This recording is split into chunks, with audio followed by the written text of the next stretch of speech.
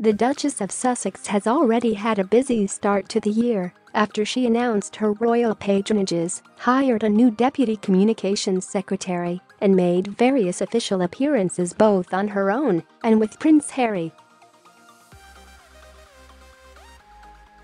The Duchess recently announced she will become a patron to 4 charities: the National Theatre, the Association of Commonwealth Universities, Mayhew, and Smart Works.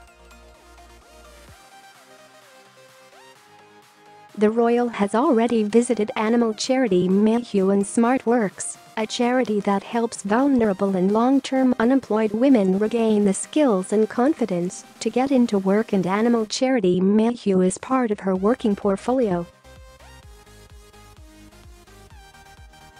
And despite being due to give birth in spring, Meghan has yet another hectic week ahead.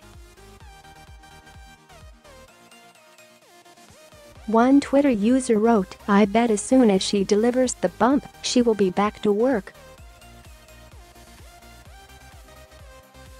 The Duchess of Sussex will make her first visit as patron to the National Theatre on Wednesday, January 30th. This is one of 2 roles handed to the Duchess by Queen Elizabeth. The other is the Association of Commonwealth Universities. Meghan has big shoes to fill, as Her Majesty has held the roles for 45 and 33 years. But the Duchess should feel at home at the National Theatre given her acting background. The former Suits star will join a workshop with members of the Pericles Company, a pioneering and original training and work project for young people and adults with special learning needs and/or mental health problems. She will then explore the organization's work and meet some of the talented teams and apprentices working behind the scenes.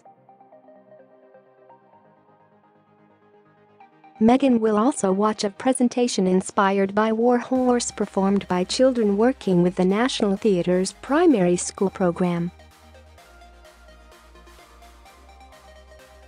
The mum-to-be will then visit her final patronage on Thursday, 31. She will attend an engagement with the Association of Commonwealth Universities at City, University of London, one of the ACU's 500 university members, where she will meet students from the Commonwealth studying in the UK. Meghan will then end the week with Prince Harry, as the pair visit Bristol on February 1st. They will meet members of the public before visiting the Bristol Old Vic, which was built in 1766 as a place where the people of Bristol could come together. Meghan and Harry will have a tour of the renovated facility and learn about the theatre's history and links to the community.